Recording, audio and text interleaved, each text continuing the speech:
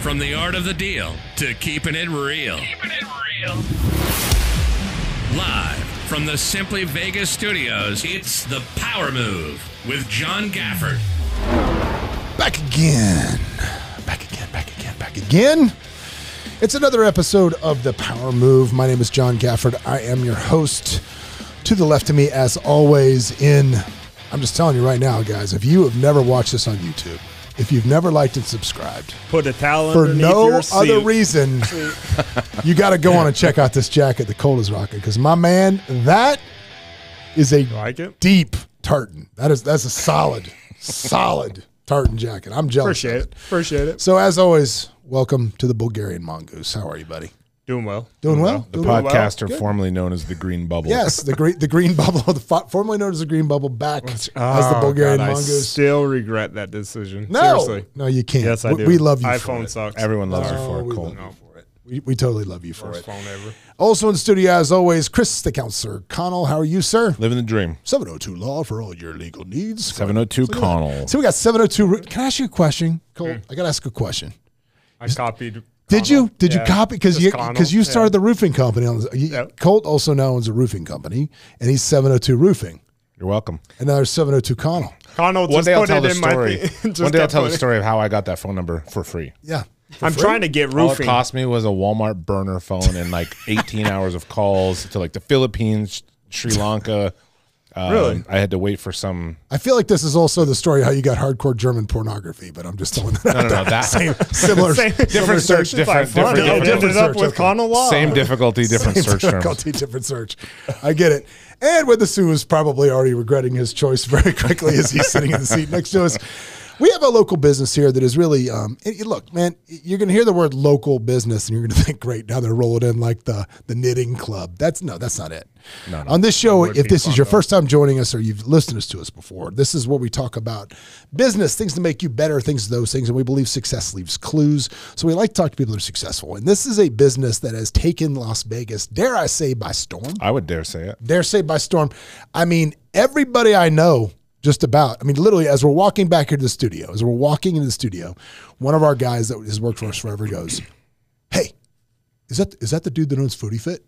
I go, "Yeah, it is." And he goes, "Man, and he stops him and he goes, I get 95% of my meals from this place." And and by the way, the guy that was talking to you is not no joke. He's a 7-figure agent. He makes a ton of money. He does well. So when he says, "I want to invest," he's dead serious and he's got the quan. So that's not one of those, "Oh, thank you so much, sir. Move on." That's like, okay, let me get your number and I'll call you in a couple months. And he's fit too. Yeah, so and he's it wasn't fit. like no. So it was fit. So I didn't know if it was scripted or not. No, it was really just to boost my ego as I walk in. No. It really was not. We should do that now. Number one. We're like, No, it really was not. But Andrew, who owns Foodie Fit, is in, and we're going to talk about his story, some of the things that he has done to build a very, very successful brand that is now looking to expand into many other markets. So as you grow, we're going to be able to look back at this podcast and say, man, I bet he regrets that now. 5 years later is what we're going to be able to say. 5 years time, so we're looking forward to that. He's charging $25,000 an hour for consulting gigs. But before, as we always do, let's talk about kind of the current events and some news that are going on to make us not evergreen. So the first thing I want to talk about that I thought was what was it? What are you talking about? Pete and Kim. Is that not what you're excited for? Okay, seriously. Sorry, okay, John, first of all, no, we can talk about that because I will say, right. I cried over it for the weekend. Is this the first dude that has escaped the Kardashians with his career intact? I think I think he out Kardashianed the Kardashians. I was thinking that the other day.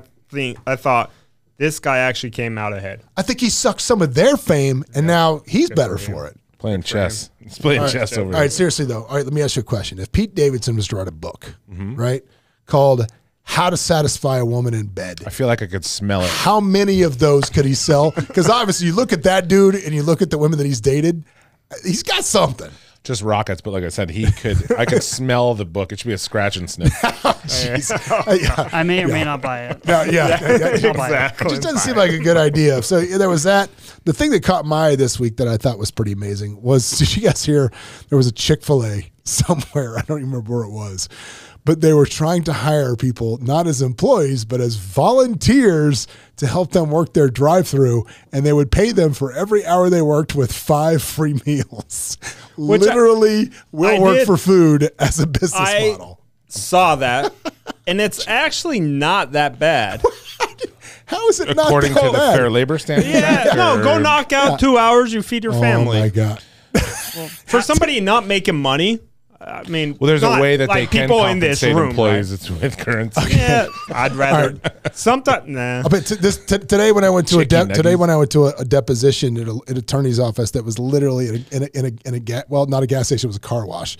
Nail As I salon. stopped at the gas station over off of Nellis, wherever I was, to get some gas. nice. And there was a dude at the gas station there offering to clean my windshield. Obviously, he was a homeless fellow, and it was nice enough about him. But that would be the extent of the gas station saying, "I'll give you a gallon of gas for every 10 windshields you wash."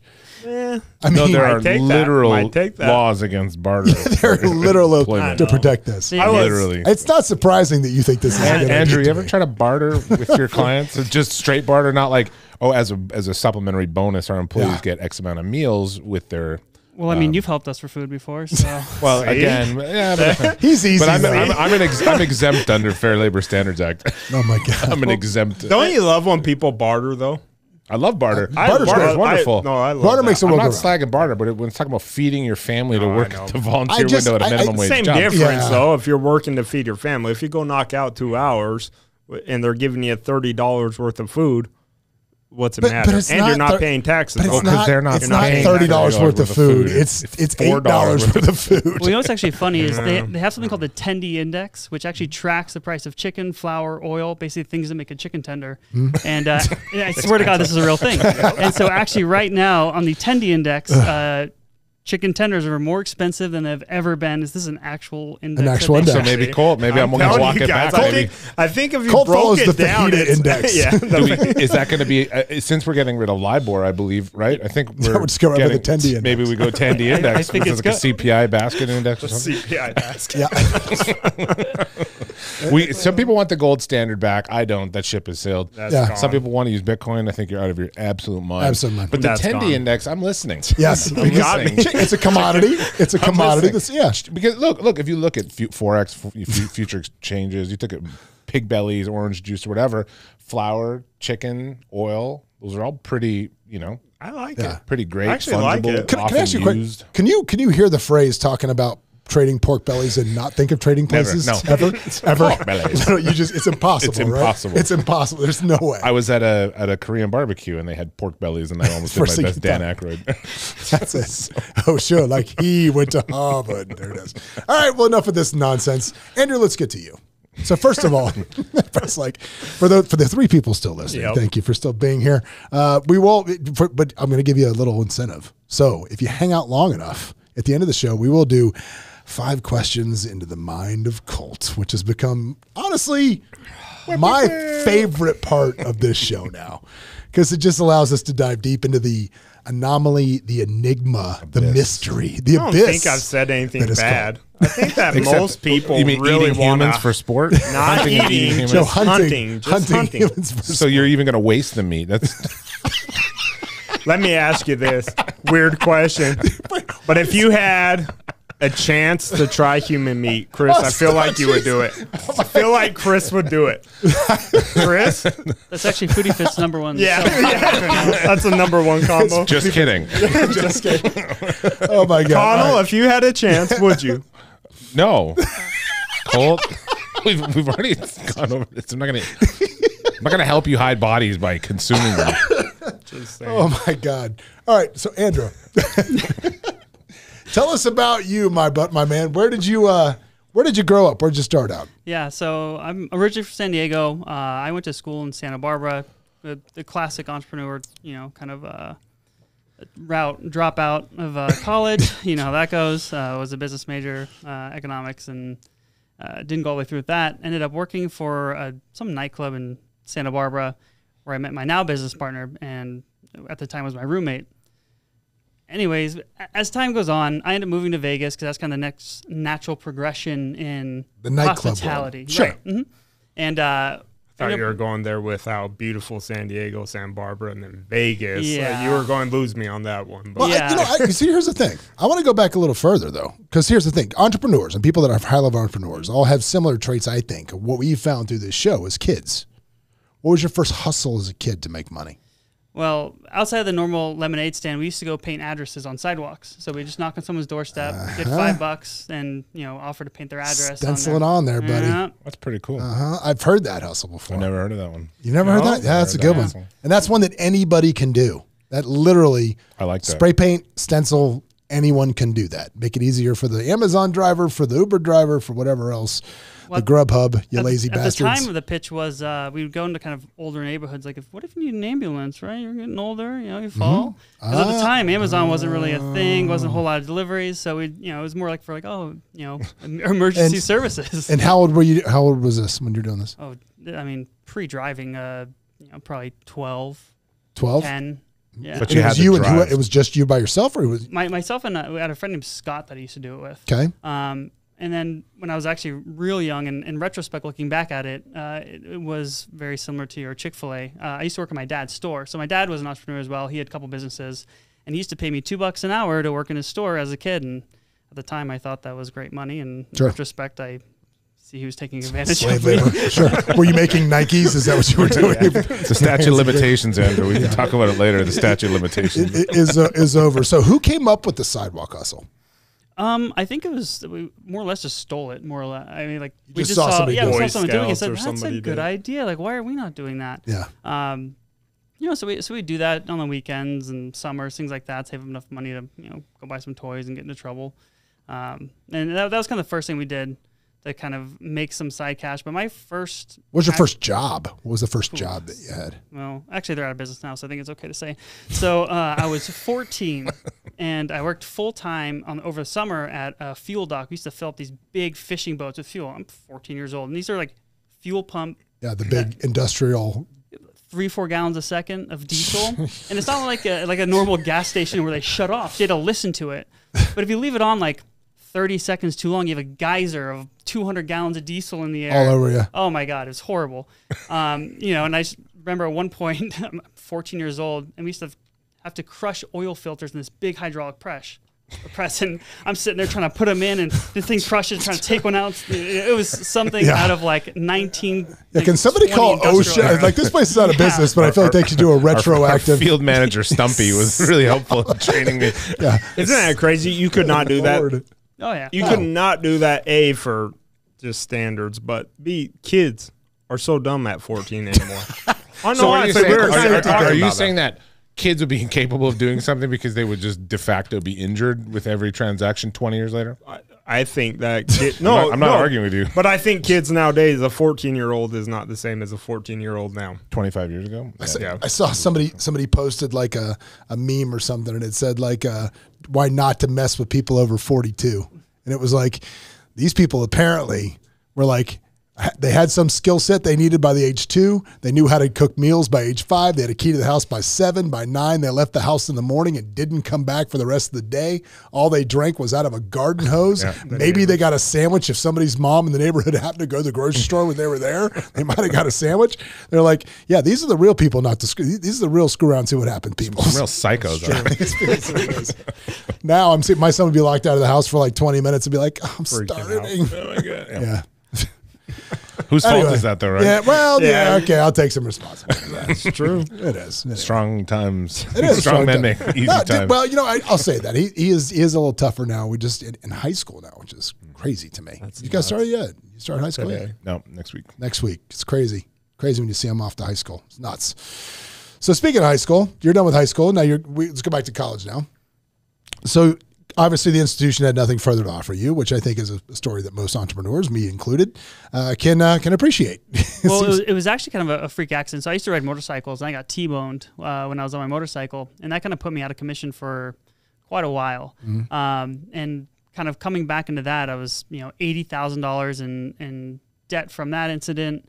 I was like, man, I really need to get back to school, but I also really need to work because I was kind of supporting myself through college, and so. It was like kind of, well, do I take classes? Do I go work? I was like, all right, I'll take 2 classes and I'll work full time. And then 2 classes turned into no classes and kind of just ended up working. And at the end of that, I was like, I need more. And where were you working? Where were you working? What were you doing? I was like a bar lead at a little cantina in Santa Barbara. It was fun. Don't get me wrong. Being a bartender in a bar town is like a celebrity. Oh, it's the It's best. just great. It's a few years my future wife will never know about. Great time. But I knew in order to progress in kind of hospitality, Vegas was the next logical step. So I kind of put the feelers out and, made my way out to Vegas, somehow leaving the beach and coming to this hot, dry desert. Logical progression. Smart move. So you're in Vegas now. What year is this you moved here? 2010. 2010. Yeah. Right? Okay, good times for And real estate, right? so I worked for one of the resorts on the Strip for 7 years. Got hired on as a bartender originally, kind of worked my way up to a bar lead, into management, into an operation management role.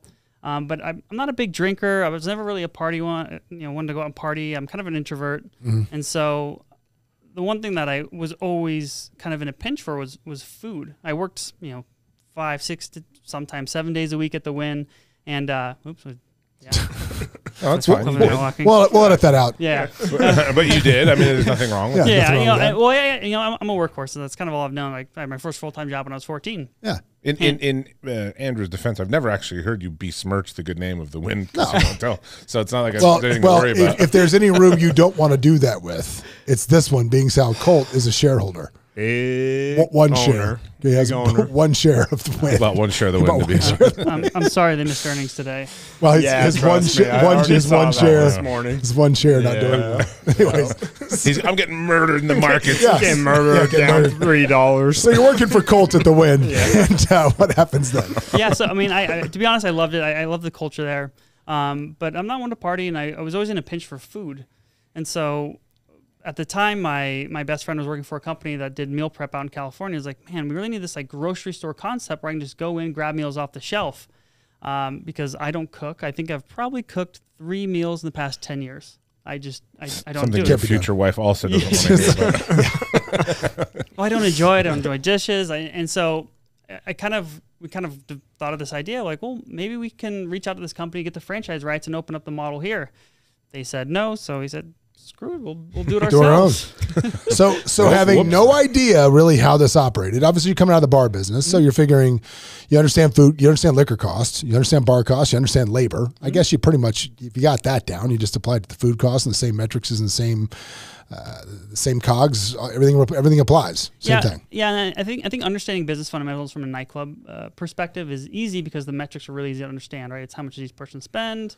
What's the head count? It's very simple metrics. There's no logistics, supply chain to deal with, things like that. And so, bar and liquor days and shipments though can be a pain. Like you miss a keg shipment for your.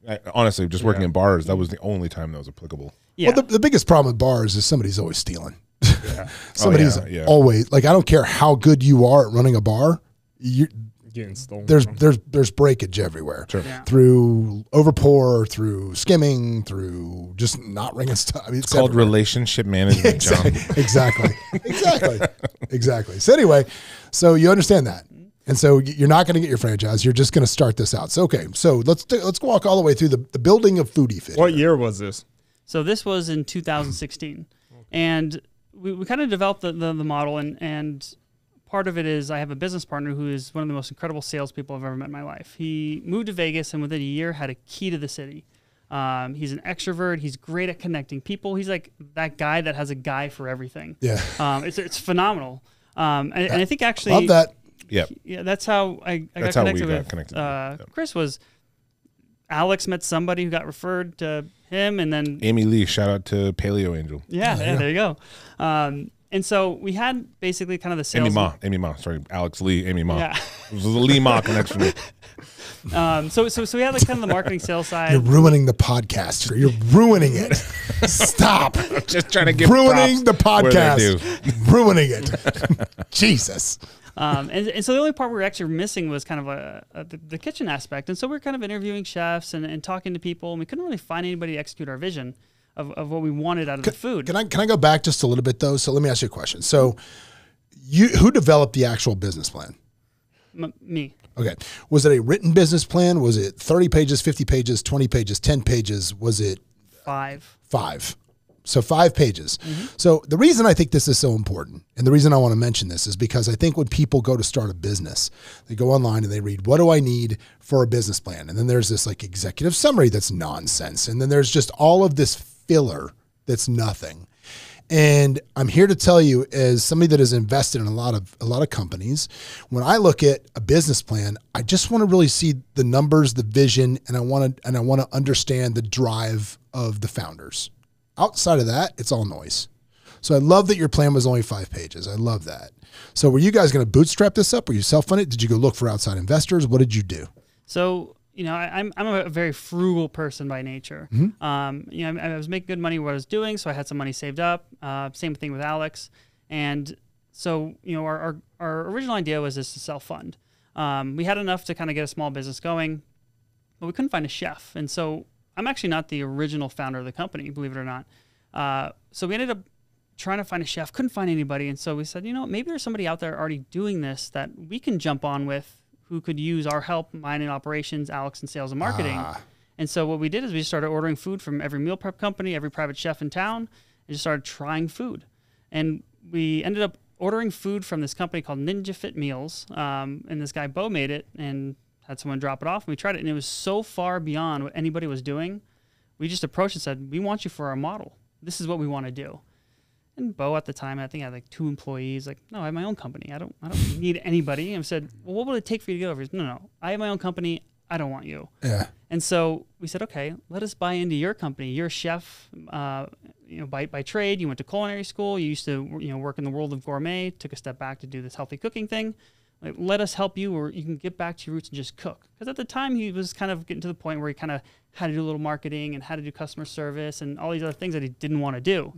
And so we actually, to this day, I kind of joke around, we overpaid for his company by a lot. Sure. I think we paid like $50,000 for 66% of it, which was way overpaying. But see again. But we wanted him. But this is going to be like a master. Shout out to Chef Bo, by the way. This is like a master class in what you do. Because, for example, as you're walking in and one of my guys says, oh my God, I love your product, I want to buy in. Well, he wants to buy in because he knows the product, because the product is now successful. If you want to do what you did, what you've got to do is, like you said, try everything and find the diamond in the rough and find the guy that is the best roofer in the world that has no idea how to run a business. And then you come in and say, look, you just got to be a good roofer and I'll handle all the business, which is essentially what Colt has done. Right? Exactly. So if you want to, sometimes the easiest and best way, I love that you said that, I'm not even the founder, the best and easiest way to start a successful business is not to start one. It's to find one that's underperforming for reasons that you can solve, because they lack in the places where you are strong. That's a great way to say it, John. Yeah. For the way, not chasing down insolvent concepts that are going downhill, right? Because I've heard of some really crazy stuff where people are like, no, I can revitalize it. No. But it's to say, okay, this thing is solvent. It's not that it was insolvent. It's not that it's going anywhere. It's just stagnant. Yeah, it's not growing because they don't know how to do it. They were in City Athletic Club. They were in a couple different places. The concept was there. And I remember eating it at City Athletic Club, but it was just sort of a one-off. I couldn't remember the name if you told me. I only found out the name way after the fact. Yeah. And I think a lot of business owners let their egos kill it, right? Like, I know a restaurant in town that is grossing more than anybody. They are killing it, but they are leaving so much meat on the bone because they just will not take any outsider in. No consultants. Yeah, but maybe they don't want to. I mean, no, it's not that they don't want to. They truly think that they're doing it right, and they're just bleeding left and right, but they're making so much money. Like the bear on Hulu. Yeah. So let me ask you a question now. All right. All things being considered as to where you are now with the company, you say you overpaid for it. How much more would you pay for it now? No. If you knew the outcome was where you are today, I bet you would have paid 4 times more than $50,000. I mean, probably knowing the outcome, but that's kind of thing though. But you don't know the outcome. Right. So. Well, it's kind of one of those things where by himself, that single component, it wasn't worth that much. Even with just him and me, it probably wasn't worth that much. With him, myself, and Alex, who does the marketing and sales, that's the synergy that works, right? Yeah. That's what actually made it work, was the fact that we all have such different personalities, different talents, different temperaments. I mean, we bicker like old married couple, but it's great, and that's really what has pushed us forward. Is we all know what we're good at, we all stick with what we're good at, and we consult everybody else because I know I can go to Alex, like, I suck at sales, man. This person wants to do this collaboration with us. I can't close this deal. I need you to jump in for me. And he'll be like, great, I got this. And just like with him, I have this crazy idea. Will it work? I'll sit there and crunch the numbers and be like, no, right? And so like we don't hold that against each other. Yeah, right? Well, that's great partnership. You preach that all the time. So many partnerships fall apart because they partner with the same. They partner with themselves. Yeah. Can you say who you guys partner with now? As far as like influencers or like local influencers, major organizations? Oh yeah, well, so like the last big partnership that we actually did is we are the official sponsor for the Raiderettes. So that's like the last, I guess, big sponsorship that we picked up. And looking back 5 years ago when we were doing like 1,000 meals a week, maybe, like the fact that like we're getting that high. Major NFL. How many meals are you doing right now? I think last month we did somewhere in the realm of around 120,000. Jesus. So averaging between 3,000-4,000 a day. Okay. All right. So let's get back to Chef Bo. Because I got to know how we go from Chef Bo, we're going to give you too much money, to getting where we have a production facility capable of doing that type of business on a fresh product, non-frozen. Yeah, that is that's quite the journey, and this is so. What's the time frame on that? What's the timeline on this? 5 years? So that was 5 years ago. Yeah, actually, we just celebrated our 5-year anniversary last month. Okay, good for you guys. So one of my favorite things, if you're listening to this right now and you're thinking I can't get shit done, you literally have no excuse. This is pretty amazing. So let's go back to this. So Chef Bo agrees. You overpay for him. You've got it. You're using his commissary, his 2 guys to start out. Mm-hmm. So tiny kitchen. So what comes first? Obviously, you like the product. Is it let's start driving sales and then we'll staff to the sales, or do we staff before we drove sales? So the kind of first thing that we had to do is really pick apart the business and pick apart the books and do a full audit. And what we kind of found out was, in some cases, he was actually selling food for less than it cost him to make it. He was losing money. And again, he wasn't a business person. He's a brilliant chef. Yeah. Not, I think he had missed some tax payments and he, didn't have his, finances in line. So the first thing was like, well, we need to figure out where we're bleeding money first. Because if I drive sales and I'm selling food for less than it cost me to make it, it doesn't matter. Then it doesn't matter, right? So I'm increasing the loss every day. Exactly, right? And so we kind of had to plug the holes first, and we knew we were going to rebrand. And so we kind of almost used Ninja Fit Meal's name as a testing ground, because we just said, the first year, money isn't the currency, information and data is the currency. And so for the first 6 months, we basically rotated the menu every single week, went off the wall with dishes, just tried things, got tons of feedback, reformulated the model, reformulated the recipes. So the first 6 months, it was just a learning curve. Well, let's back up and talk about that. So when you say the first year weren't about sales, they're about data and learning, how much were you guys prepared to lose in that first year? How much going into it did you say, okay, look, we're going to look at this as an investment in the product, an investment in our future.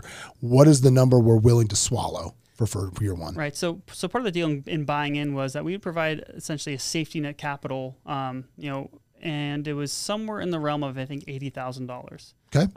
And we were on track to lose that. I mean, we were losing $1,000 to $2,000 a week. So he was bleeding slow. It wasn't like still bleeding. It's small overhead though. His shop was only 900 square feet, with 2 employees, and we weren't paying ourselves yet, which was half the staff. Yep. So we weren't bleeding, but where we were bleeding was just trying new things, right? All the food we were having to buy for R&D, and we were delivering 7 days a week, and sometimes we only had like 1 or 2 people on a route for deliveries, and they're on opposite sides of town. So just to get the food to the customer, losing tons of money on. Yeah. And but it was such a good learning opportunity, because what we found out was, well, it's not just like a bunch of bodybuilders and fitness gurus that we're catering to. It is busy real normal estate people, agents, or doctors, lawyers, like those young professionals and people that are just busy but want to eat healthy. And so that was really our chance to kind of tweak the brand, if you will, and change the menu development concept to kind of cater to that niche of people. Mm-hmm. So it was great, that learning. So you go through the first year, you get all your data, you understand where you're going, and you've narrowed it down. Obviously, just from the model of delivery, I would say, so your problems probably were going through, we're getting food costs in line, pricing the property properly, pricing the product properly. You can tell what industry John works in. Right? Yeah. Pricing the property properly. Well, yeah, exactly. Well, exactly. But getting the right price on things was probably tough. And then I'm guessing the second problem was probably going to be logistics, because how do you figure that out? Yeah. So, I mean, when we first started, we were trying to, go as bare bones as possible. So our routing software was horrible. We're using this app that was made for road trips, like mapping out how to get to people's house. Right. Now it's a little bit more complicated, but at the time we said, okay, how will we not bleed, as fast? And so, and then at the time too, my girlfriend at the time was like, I never see you. You leave before I wake up. You get home after I go to bed. I never see you. I'm just going to start coming to the office with you and helping out. I'm like, hop on board. Yeah, great. Threaten me with free labor. Yeah, great. Can you make Nike tennis shoes? Come on down. And she's actually a huge asset, because she has a great attention to detail. And so for the first, kind of year, she worked side by side with us as well. And so, the problems in the beginning were really kind of just figuring out the model, right? And so there's like standard ways to run a restaurant, right? There's a kind of a operating manual of how restaurants typically run, or how to run a real estate, agency. But when you come into kind of such a new business model, there's no kind of standard way of operating. So one of the hardest things to figure out was, well, how do you actually operate this business? Yeah. And that was a lot of trial and error. And it took us probably a good, I would say, year and a half, 2 years to kind of develop to even to where we are now, to kind of get to a point where we said, okay, yeah, this is kind of what the model looks like. I would think with 3 people involved like that, right? I would think that there would be some ego bruising during that period. Like, I'm going to come up with this idea, we should do it this way, and then it's all of a sudden like, this ain't working, or it doesn't work. Was everybody pretty flexible through that time? Did everybody understand the need for flexibility? Because that's also what you just said is one of those crucial times that burns a lot of businesses down, because people get so married or fall in love with their own ideas and their own process, they can't let it go when it's not working. Oh yeah, and I think like if I look back at Andrew 5 years ago and Andrew now, 2 totally different people, because the things I've learned through that process, as far as just kind of like psychology of people, and even how myself operates. And in the beginning, it was we all knew we didn't know what we were doing, and so we were very open to everybody's ideas. You guys were incredibly open to ideas. Yeah, like carte blanche. Yeah. Like, it was just tabula rasa. Hey, what do you think? Yeah. And you guys were extremely collaborative. See, that's why you get successful faster, right? Not by shutting down good ideas because it's not your idea. Yeah, well, like for example, Colt, you could have recommended, if the delivery driver is 30 minutes late, I get to hunt him. And if I kill him, paintball. If I kill him, then I get to buy food for free. That could have been on Thursdays, like a special. Some pugilistic Fridays. How many meals do you think you could get out of the average human body? Jeez. Well, so anyway, I've done the math. And it's, anyway, back to reality. What equivalent of 600 chicken tenders? Right? Oh, gross. Not going to. What's your demographics for that kind of stuff? Like, it always intrigues me because, I would always think your demographics were certain sex, certain age, certain income, and I feel like Vegas just throws those out the window. I feel like, you got people lower income that still are eating healthy like that. Do you find that in Vegas, or is there a pretty set demographic you deal with? Yeah, I mean, one of the nice things is everybody needs to eat, right? And so everybody is a potential customer. There's maybe the bottom earners in Vegas, where it might be priced out of their a little bit out of their price range. So we're less than a restaurant, maybe a little more than a grocery store. So most of our consumers, we skew actually slightly female. As far as our current customer base, but it, yeah. And I would not have thought that. Oh yeah. Yeah. And go hang out at their store. It's wonderful. I would have thought that, but I'd have thought it would have been a big gap between female and male. No, it slightly skews female, but it's really just anybody from 21 to, I think starts to maybe to downtrend a little bit after 40. But even people in the retirement ages, we still have a really strong showing for. Yeah. Wow. Are you guys actually priced more than grocery? Because I swear to God, I've looked at some things, and you look at the price per meal. What's your average price per meal? Like $8.99, $9.99? $9, yeah. Yeah, $9 price per meal, but it's the whole meal. thing. Like, go to a grocery store now. Go buy your ingredients, figure it out. You may have some leftovers. Yeah, it's crazy. It's like the difference is leftovers, but it's not packaged ready to go. It's crazy. Right. It's crazy. So let's get back to what the trail here. So you figured out the first year, you got it done. When do you do the rebrand? And when you do the rebrand, again, do you staff to the projected business, or are you growing in size as you scale in sales? Because this is something a lot of people struggle with, and you obviously have scaled up very, very large. Right. Option 3 is triage. Yeah. Well, actually, one thing we actually were horrible at, and we still are, I guess, horrible at it, is guessing the market size. We didn't know how popular the model was going to be. And so when we kind of were first opening, we designed everything to say, okay, we're probably going to be averaging 30,000 meals a month. We think that's about full market penetration for, the meal prep industry. And so we built a kitchen. So when we did the rebrand, we kind of did that to coincide the store opening. Because before we were just online, we would just deliver. And then when we opened the stores, when we kind of did the rebranded as Foodie Fit, opened the store and the delivery service kind of together in one big push. And so we built a kitchen to only handle 1,000 meals a day, something like that. And by the time we got that going, a few months into it, we'd outgrown it. And that quick. Yeah, it was so we staffed up to do that. Well, real quick, when you built you have a commissary, right? You don't have kitchens in your stores. It's commissary. Well, so the first store actually had a kitchen attached to it. Okay, got it. And so the whole space, the whole unit was maybe 2,600 square feet. Was there a chance to expand in that current space? So we actually knocked out the office and expanded the kitchen. But by the time that construction project was done, we had basically already outgrown that.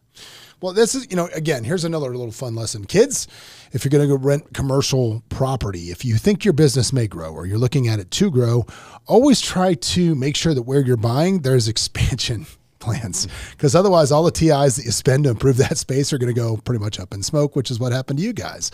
Here's a little fun tip I'll give you.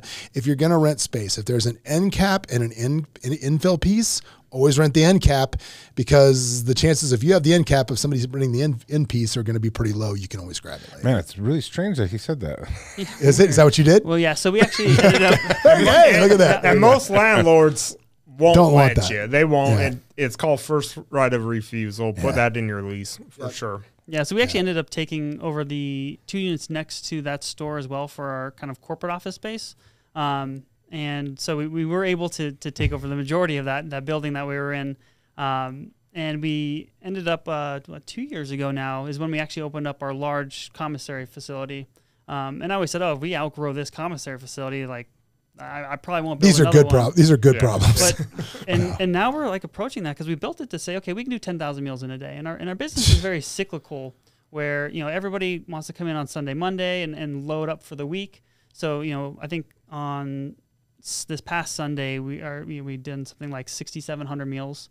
Is what they had to cook during their shift. And we're getting to a point now where we're opening a third store, working on a third store, Northwest.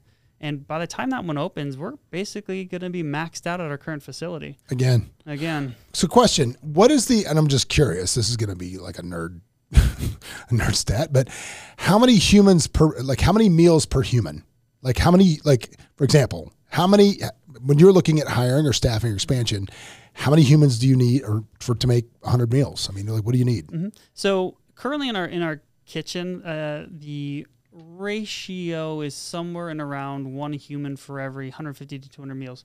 It actually really depends on the menu. And so one of the things that's so nice about, let's say, like a Chipotle is it's really the same thing in just different variations. Different With us, we have 35 vastly different menu items, everything from Italian to classic American to Mexican. So the breadth of food that we cook, it's much more detailed. And we do everything from scratch. So all the sauces are made in-house. We grind our own meats, so we like to make sure everything is as fresh as possible and gets to the customer. So it is pretty labor intensive. And actually one of our kind of big initiatives right now is like, okay, what processes can we automate? And that's kind of the next big investment for us is how do we squeeze a little bit more production out of our current space? Yeah. How do you handle, so you're making thousands and thousands of meals a day. How are you handling the logistics of getting them where they need to go? How are you handling that? So we do all of our logistics in-house. So we have, as of right now. Did you bring on a consultant, or did you guys just figure this out? You guys built an actual logistics program with just all different types of technology involved. Yeah. So we have this expression that I would say FIO, figure it out. And so we figured it out. So yeah, we didn't bring in an outside person. It was kind of just trial and error, constant reiteration of how the process should work. And so, currently we have, on a busy day, we'll do something along the lines of maybe a little over 200 deliveries. So we deliver every day. And so it was kind of just constant reiteration of how it should work. And that was kind of part of that first year, was we were delivering multiple times a day in the beginning to figure out when people actually wanted their delivery and how they wanted it. So kind of going into scaling, we already had a lot of the answers of how it should work. Well, I mean, obviously with food being so expensive, and it's so expensive right now, how do you forecast? I mean, what KPIs do you look for that really drive your purchasing decisions so you're not throwing thousands of dollars worth of food out in the trash every day? What are you looking for there? How do you forecast? Yeah, so one of the nice things about scaling a food business is as your volume increases, you have more negotiating power with your vendors and things like that. And so we actually haven't had to increase pricing as fast as inflation because as prices increase, we go to our vendors and say, look, we used to do 50,000 meals a month. Now we're doing 100. Change our cost, our cost plus how or change this contract how it's working. We hedged a lot of our costs during the lockdown. So we actually went to a lot of our vendors, ordered pre-ordered truckloads of containers, things like that when stuff was next to nothing because we knew eventually things were going to turn around. And so we've been able to kind of offset a lot of that cost to the consumer through just the increase in volume. And so kind of that economy of scale. As you get busier, the more efficient you get. So we revisit, our food pricing all the time, but we actually kind of created a position who only manages inventory. So we have literally one person who just sits there all day and watches prices, orders, checks the PARs. And actually I wrote a SOP this morning on how do we refine, that process as well. So we actually have one person that kind of just sits and watches that whole thing all day long. Yeah. But I would think you'd be more concerned about orders to back it up because your stuff's fresh, right? You don't freeze anything. Right. So we actually, the way we get that's hard. So in the stores, I actually built an algorithm that learns essentially buying habits and predicts the PARs of what we should stock on the shelves of the grocery stores. Yeah. And it's pretty accurate where we very rarely run out and we very rarely throw things out. What are the strangest things that affect the algorithm? One-offs, when like one person comes in and buys out the entire shelf of one meal because they love it so much they're going to bring it home and freeze it. Like that'll kind of throw off the numbers. But it's an aggregated buying pattern over a few weeks and it has adjustments based on if we sell out of something or if we have too much of something. So that tells us what to stock on the shelves. And the kitchen actually cooks overnight, so that way the stores are stocked with fresh meals every morning. We're not trying to basically forecast too far ahead. We're trying to forecast essentially the next half a day ahead. That's it. Yeah. Yeah. Are you, do your stores send inventory? Well, you're obviously, you see what they buy through the computers because you know which meals got purchased. You know what's gone. Mm-hmm. You ever do inventory? You do automated inventory management that way. Yes. It's actually really hard to do it with us because it's so cyclical. Yeah. We're on a Sunday and a Monday, for example, we'll sell 3 times as many meals on a Friday. And so, it's just the cyclical nature of the business through the week. So, we kind of have to really keep an eye on the PARs and the algorithm is basically just learning day by day. And so we don't actually have an automated inventory system because I built the program and did all the math for how the algorithm learns. As far as the inventory that's in the kitchen though, what's nice is because we're so busy, our inventory turns are so fast that, if I buy chicken, I know it's going to be good for 7 days. I order it every other day. So as long as I can stock 4 days worth, I know I'll never run out, and I know I will, never have to throw any out. Yep. I want to point something out for those of you like me right now who are listening to this. If you are not someone that feels you can design an algorithm to track things in your business, there are plenty of consultants and plenty of people that can help you do this outside the math. You don't have to be Doogie Howser here that can apparently figure all this shit out on his own. You don't have to pull that together. But that's when Andrew was talking about, so I know all of the owners. When you talk about 3 people that got together and fill each other's gaps, it's one of the funniest. Well, because when you look at it, Alex isn't sitting there running algorithms and crunching numbers when I walk into the office or something. You know who is? He is. When he said, "I'm an introvert. I want to own the process." That's not that the things, the bloviation or the hyperbole. It is literally what you were doing. Did you hear what he just did? Monday to Sunday. He went bloviation to hyperbole. I mean, back to back. That was back to back. Just that quick. Been a while, actually. Oh, look how smart I am. Bloviation, hyperbole. Look how smart I am. No, but trying to compete now because the algorithm guy's here. Oh, we got us over But at the here. end of the day, though, it comes down. So there's successes, though, from an outsider's perspective, and partial. I've had inside glimpses because there is somebody that has their nose to the grind and is doing the data and the hard work and the stuff that most people don't want to do, and is putting it on paper and is reviewing it and is writing out standard operating procedures and is reviewing resource manuals for human resource department and talking to different companies. That is the absolute core and backbone of a successful company when you're scaling, in my opinion. I'm one of those people that I understand it's cool to be flash and you need both. Yeah. Well, it's Alex is like he's a brilliant salesperson, and I always tell him he goes, well, I feel so bad. You work 90 hours a week, and I just don't have that in me. I'm like, I don't need you to have that in you. Like, just do the stuff that I don't want to. Go be the face. Go shake hands, kiss baby foreheads. Do whatever you got to do. Yeah. And it's 90.15 hours a week at work. So let's be very clear. Let's not round that anywhere. And I see what you did there. Yeah. It's like actually, it's 90.15. 6, 7. Yeah. I don't want to call a spade, but there you go. 90. There it is. And I hate cooking, and so Bo, you just cook. You just do you. And let me be an introvert and crunch numbers because I'm a nerd and I love that stuff. Yeah. And so the synergy is great. Partner with people who are smarter than you kids, or those who want to do the jobs you don't want to do. Yeah, Bo's never been happier in his whole life. I get it. So how many employees now? How many? So we were having trouble hiring. So we have 105 that work for us, and then we actually just now have a temp agency that's helping us backfill positions. So, kind of total on staff right now is 120. 120. Mm-hmm. How do you keep them motivated? How do you keep them happy? That's a lot of folks. Yeah, I'm still trying to figure that out. I think part of it is we have a core set of people who, as a business grows, they see the growth and they want to be a part of that. And that's motivating in itself.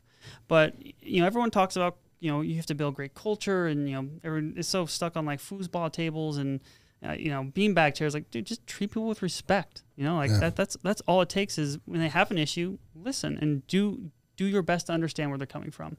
And I can't tell you how many times I've been burned, man. Loaning money or, helping someone move or, I've been burned so many times by staff. But in the end, that's kind of just what it takes. They have to trust you and you have to trust them. Yeah. You can't let the sins of others affect the relationships with all. I've had 3 or 4 clients that either worked for you at the time or then went and worked for you after they were my clients. And I've had them say, oh, I'm working for this great company. I go, what is it?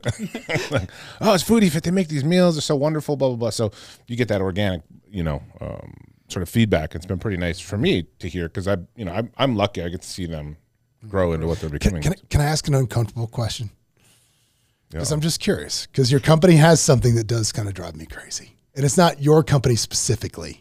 It's just this thing that is becoming very prevalent in a lot of businesses. Mm-hmm. The default tip me when you purchase something in a store. So this was actually Can we talk about that? Yeah. On the point of sale? Yeah. When you go into the store and you grab your own food and you walk it up just like you would at Walgreens or Sprouts or anywhere else, they turn the screen on you. They turn it. So can you talk about that? It is an interesting question that I struggle with personally. We've talked about it on this show, and it's not a shot at you. It's not a shot at Foodie Fit. It's just a question as to, from the business owner, what are your thoughts on that? Yeah, and so I am, one that is conservative by nature, and so that was kind of always my argument, and was, well, this is a retail environment. This isn't like a normal, tip environment, and so the standard we have for customer service in our store, I believe, is probably, one of the best in Vegas. It's great. And anytime you go to the store, we tell them is when people walk in the door, make them feel like they just won an award. Do whatever you can to delight them. Open the door, carry their groceries out, shop for them. Do whatever you can. And we kind of have this metric where we say, okay, with every customer, you have to have a connection that isn't related to the food, right? Start a conversation, right? And have that connection. And so we do have a kind of default tip thing if you want. However, it's not 20, 25%, 30%. Yeah. It's more along, I think we have it set for 4% or Can I ask a different question? Can I ask a different question based on what you just said though? You are a self-proclaimed introvert. Okay, you're walking into your own store. Isn't that your worst nightmare? It's my Super Bowl. So. No. I mean, it's somebody's Super Bowl, but as an introvert, is that like, dude, I just want to get my own basket. I just want to pick up my food in peace. I don't want to talk about my life. They're not overbearing because you usually have like pretty young, energetic. They're great. Don't get me wrong. I have never been treated with anything but the utmost cheerfulness and respect when I've gone to your places, man. But I'm curious based on the experience you just described. That would be a nightmare for you. Yeah, well, I think there's certain levels of introversion, right? Okay. And so, like, I just have a tank that will run empty if I spend too much time doing big social activities, right? So you give me like a big dinner with a bunch of strangers, and I have to small talk the whole time, and it's not meaningful conversation. So this. Well, no, I got to talk about myself here. So okay, that's true. That's a good thing. It is a buffet. This is buffing my ego. It's great. Gets to hang out with Chris. Chris, by the way, is the most interesting man in the world. I swear to God. That's what I said. I thought he'd eat a human. He's that interesting. Colt, there's a difference between eating a human and admitting you would eat a human on a show that could be used as evidence one day. What he does in his own personal time is his business. Later. Yeah. Who he chooses to eat is up to him. All right. There's a difference between peeing in the pool and peeing in the pool. Shout out to Dimitri Martin. I went out to dinner the other night. You know what their auto gratuity was? Do you know how much it was? Auto grat 22 was probably the default now. It's 23. 23. Auto grat, huh? Yeah. I was shocked at that. Yeah, I think I worked in the service industry. You worked in the service industry. I love the service industry. I always tip. I do too. But 20% is fine. Like I said, I like the fact if you say, okay, 10% to the retail clerk, I'm thrilled if that was an option. We say 20%. I'm like, this is a weird type of inflationary activity, right? Yeah. Where you're now subsidizing people if they don't pay their employees well or if they don't treat them well. Like you're going to this thing, well, I'm not going to pay them well. You pay them better. So it's a 20% inflation. It's a 20% tax. Yeah. Right. For a retail without service. Yeah. That's asking for something you're not getting. So if you're serving somebody and you're doing something and there's a really charming person behind the counter and they're shopping with you and doing all this stuff, then I have no problem hitting 15, 20%. And I will say this, in the experience that you described is the experience you get. When you walk in there, they're like, what do you like? Can I help you with anything? So they are trying to go above and beyond. And that was more of I was stores that you walk in and they're like, was more, here's your literally, food, it's like, literally nothing and they turn it around. You know what's worse? Like the charity donation. Isn't charity terrible? Speaking of which, Foodie Fit just dropped off 1,700 bags of school supplies, erasers, glue, pencils. I think I have a clap on this. Hold on, give us some. No, that's not it. That is not it. That was the Colt absolutely horrifying. That's the Colt brain music. Foodie Fit, they do this thing called Prep for School. Prep for School. Yeah. With lower income neighborhoods in Clark County. I love that. 1,700. So these kids come into their first day of school. And they have stuff. And they're because a lot of times public school teachers are subsidizing their students. These guys, through their own efforts, and with Justin Bloom of Bloom Fitness and with the Michael so we have a few kind of sponsors that help us. Michael Sheedy Fitness, Justin Blum from Raw Fitness, a bunch of other incredible sponsors. And we started off with just doing one school. So we kind of concentrate on Title I schools. And so this past year, shout out to Alex Lee, my business partner, because he's kind of the spearhead of all this. They were able to provide school supplies for every grade for 3 schools for the entire school. I love that. Unreal. You had to see the effort. That's unbelievable. It's funny. One of our agents, Ryan No, that works here at Simply Vegas, his team this weekend did something similar. They donated. It wasn't nearly to that level. He's obviously, his business is at your level, but they donated 250 backpacks, which I thought was amazing, to a Title I school. And I came on when I celebrated him to the rest of the company. And I was like, look, this is a lesson in life. If you want the community to be interested in you, first become interested in the community. Mm-hmm. It's how to win friends and influence people at its greatest level through business. So I commend you to do that. I love purpose-driven businesses. I am a purpose-driven business with my real estate stuff. I love that. I think it's amazing. They had so many people there packing bags. The community was involved because your business partner, all those people were saying, hey, by the way, you're now doing this. you're now coming out and packing these schools in different firms. Everyone's involved, and they had a Henry Ford era conveyor belt of human beings packing all these things for these kids, and it was just it's not people you could eat. It's not completely altruistic. It's basically a way for us to try out new Pena Cafe mocha menu items. I'm curious about this. What do you do? So you have waste. You obviously have stuff that it's on the edge. You're getting rid of it. What do you do with it? So do you donate it? Do we you actually pitch it? have very little waste. Good. Yeah. And so part of it is, we because we know what the numbers are, exactly what we're going to need for the following day, we cook to that. And then if it gets to the stores and it starts getting close to expiration, so if it's on the shelf for more than 2 days, it gets discounted. And then it gets picked up pretty quick. Yeah. So, we end up throwing out almost 0 meals from the stores. And then as far as the stuff, kind of in the kitchen that gets thrown out, it's very minimal. little. It's minimal. So now, dude, you built this amazing business here in Vegas. So the plan now has got to be to grow this thing exponentially. Give me the plan for worldwide domination. Let's hear what it is. So the next step for us is kind of focusing on technology. And we focus on a lot of technology in the cooking aspects. We have like self-cooking ovens, right? So Bo will go in our kitchen at our headquarters. We'll say, all right, for this dish, I need this cooked, the steak cooked medium rare, but charred on the outside, blah, blah, blah, blah. And the ovens essentially have, can sense the temperature of the product, the condition. It can change the humidity, temperature. The giant Brava. Yeah. Like I have a Brava at my house. Same thing, but in giant. Right. So he programs that. It uploads it to the cloud, and then all the ovens in the network know how to cook that thing. And so, the next kind of step for us is on the packaging side. So we're actually working with a food scientist right now. Okay. To extend the I, for shelf one, life. welcome our alien Stop for a overlords. second. Stop for a second. Yes. Stop for a second. Imagine doing this 20 years ago. Hang on. How Stop for a different 10 second. years So ago. you guys made a considerable investment in equipment. I mean, just monsters. Is that something you guys were able to finance? Is that something you were leasing? Is that something that you have purchased? Finance. So we took advantage in 2020 when the market took a dump, and then basically they were handing out free money. Yeah. So for a business that didn't have incredible revenue to go get, a few $1 million at 3% is historically unheard of. Yeah. And so, we took advantage of that, and we ended up actually buying a kind of dilapidated building that used to be a USDA kitchen.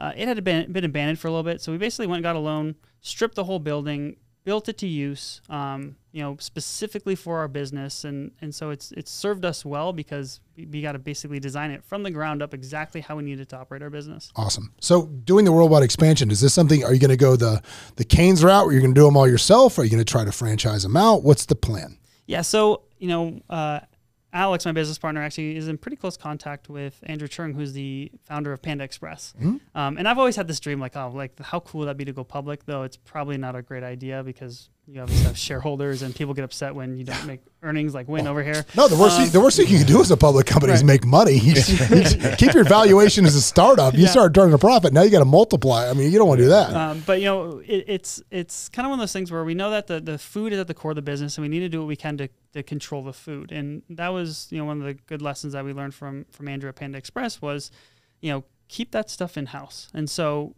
our kind of plan now is to totally capitalize full market penetration here in Vegas. We think we can basically reach that ceiling by the end of next year, and then 2024 start expanding into new markets. Are you going to try to, you're going to open up obviously new kitchens in those markets? Or are you going to try to ship food from here there? We don't know. So we actually investors, maybe you. So we'll probably need investment. But actually, one thing we just did is we knew this next phase is kind of outside of our expertise, and so we did some restructuring, and so we used to kind of have this equal partnership, and we knew in order to drive the company in one direction, we were going to have to kind of change some stuff. So Bo and Alex had basically moved me into more of like a CEO role, essentially, with the kind of caveat knowing that I've never done this role before. And so we actually hired a CEO coach / business advisor who used to be an executive for Tyson Foods, had his own food startup, ended up exiting, selling it for, $300 million, something along those lines. And so, we actually brought him on. We've been working with him now for a couple months, and he's going to really help us, drive this model forward because this is something he's already done. Sure. It's easy. Success, just follow success is an easy way to do it. Has anybody come with a check yet for you? Is anybody looking to buy it? We get probably investment opportunities once a week. Offers. People coming in. But we just don't have an efficient way to deploy capital yet because the model still isn't 100% done. Got it. And so we think by the end of next year, we'll have a firm understanding of how we need to grow moving forward, whether it's shipping meals or moving to modified Regional atmosphere packaging or yeah. So we think by the end of next year, we'll probably start looking for outside investment to kind of reach our ambitious goals, if you will. Well, brother, when you get there, man, hopefully I'll be one of your first calls because I love the product. I think it's a great business, and obviously, you guys got it down pat, which is amazing. Yeah, it's been fun. It's been a journey. Let me tell you.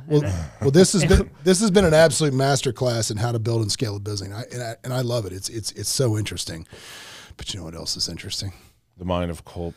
This is actually why I'm here. Yes, now it's time for a trip into the mind of Colt. Here we go.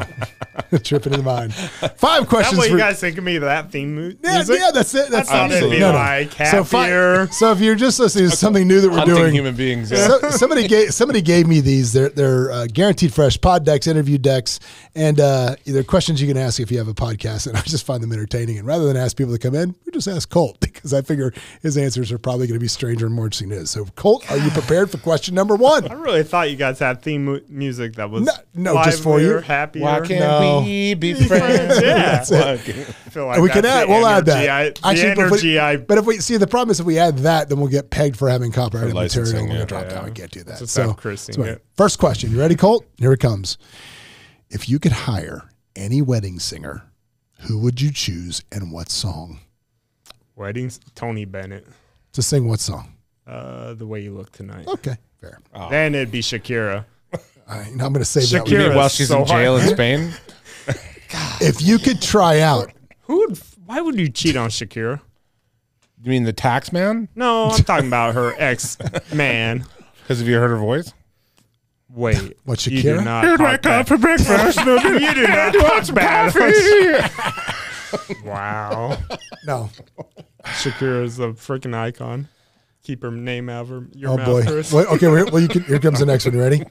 If you could try out a job for a day just to see if you like it, which job would you choose? Trial attorney. Trial attorney. I feel like I'd be a great trial attorney.